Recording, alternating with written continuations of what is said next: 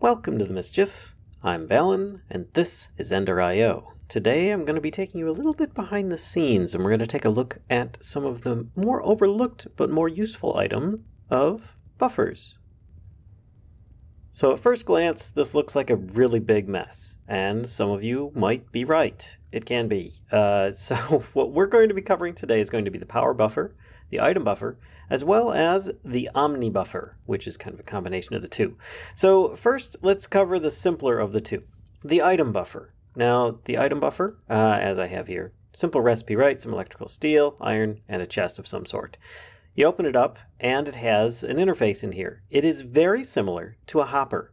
A hopper will only have about 5 blocks and is on-offable by redstone, whereas an item buffer is also allowable, but you can always do always active, active with signal, active without signal, never active, etc. So it gives you a few more options, plus it gives you about 4 more slots, and you can configure it to push and pull on any side that you want. You don't have to worry about it only going to the left or right or down below like a hopper does.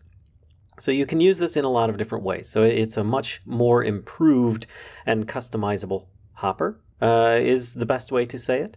And as you can see here, I currently have a conduit connector attached to it. You can set things up along with that on any of the multiple sides. You can just leave it set on its default. You don't even have to have it do a pull or a push or both, or even disabled if you don't want to, and it will just keep a standard setting.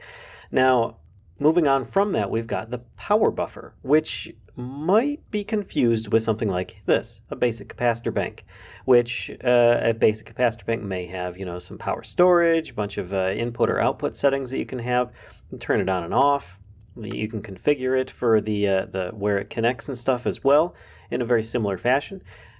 Now, when you click on here, you get kind of the same thing, and I only have a basic capacitor in here. You notice a capacitor bank doesn't have capacitors. Those are made up of them. Now, a power buffer is made of electrical steel, iron, and an industrial machine chassis, making it a little bit more expensive. And at first, like I said, it's probably not necessarily what you want, but if you want more batteries or more power storage, a basic capacitor bank or above is going to be a better item. If you want to just be able to buffer something, then this is probably going to be a better item. And I will explain why it's going to be better momentarily. First, let's go over how it works.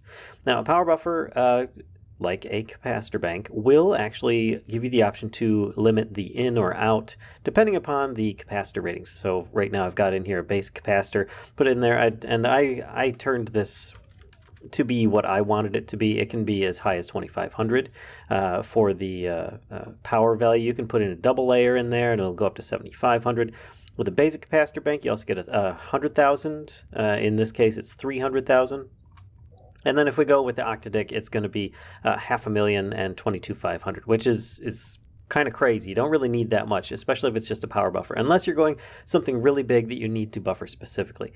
But it will give you the different options of turning redstone on and off and so on, plus the configuring just like you would a capacitor bank. So it doesn't have as big of a storage capacity as a capacitor bank, but it will work better once you combine it with other blocks.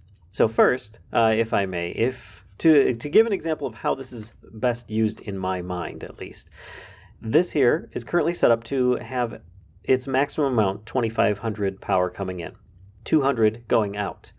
And each of these smelters are set up with are going to be set up with octadic banks. There we go. So each one is going to require 100 power each. And the reason I'm using power is because it's fairly universal. Forge power, RF, whatever you want to call it, micro infinity, it's all the same.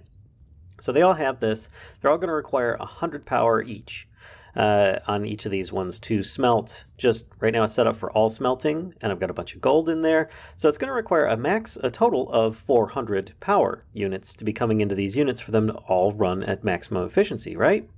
Well, in this case, let's say that, oops, I just put in one of these octadics in here, but let's say that in this case, I don't want to just get overflowed with these things sucking up power from, I don't know, some other project I have off on the side here.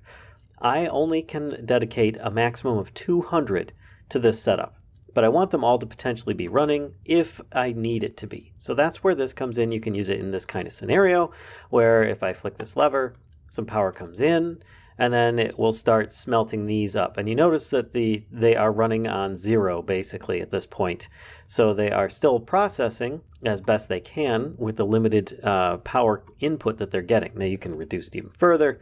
There we go, it's now 20. So these are just really going to be struggling at this point. Of course, they are still octadic. So each one is going to get their own little feeding of some power that's barely going to kind of feed these things. So it's just going to trickle in. But that's the idea behind a power buffer. And it's similar in fashion to an item buffer. Now, if you take the two together, you can make yourself an Omni buffer. And this is where it actually works really good. Both of them really, but the power buffer specifically. Because when you combine them together, you get both in the same block. So let's get rid of these two. Let's get rid of this. And in fact, let's get rid of this. We're going to put down the Omni buffer. And in this one, it is going to have the availability, same as before. You know, it's going to have, 100 plus you could have the, what is it for this one? Here we go. It's 300,000 and then 500,000 for the octadic. It's all the same for each of the machines for the storage capacities. And it'll have the same in and outs as the regular power buffer, but you have both in the same block, which is what EnderIO is really renowned for. It's just really good for kind of compacting everything. If you notice here, I have item conduits as well as vibrant power conduits going to each one. You don't have to have them all going necessarily in and out, but there are a lot of benefits to this with, you can have, therefore, your item inputs coming into this block at the same time, and therefore you don't have to have everything going out. Like you have a quarry block, let's say here, that's connecting into this and going in, and therefore it's feeding into those and limiting the power availability. We could just bring it down to 25 max output. So these aren't going to get as much power as they potentially could from it, but it will allow things to work. So it's just a simple little setup. Those 3 blocks together can help reduce your footprint, which I know can get really large when you get into a lot of EnderIO. And it can help kind of, buffer the amount of power that you have going in and out of this setup. So oh, my capacitor bank is empty. Sorry, let me grab another capacitor bank here. Get a regular basic capacitor bank and just drop this one down here. There we go. And it should be able to feed in once I turn that on. There we go. And it's full up. And then it's just going to trickle the power as before into this stuff, as well as it can now, if I have a chest, grab one of these, set it up at the front, and then I could grab more of the gold that I was having fed in via, let's just say, a bunch of quarries and stuff, can all be feeding into this. It's extracting, always active.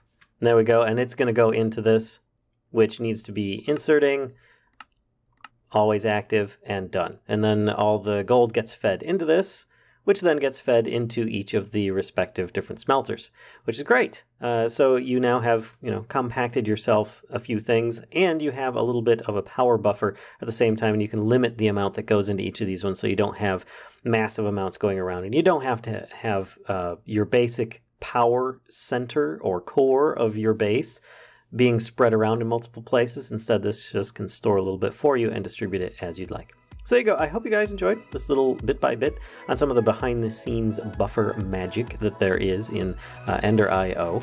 If so, be sure to give a like, comment, subscribe, and as always, be sure to spread the mischief to others. I think that they'll enjoy this kind of content too. And until next time, folks, I'll see ya.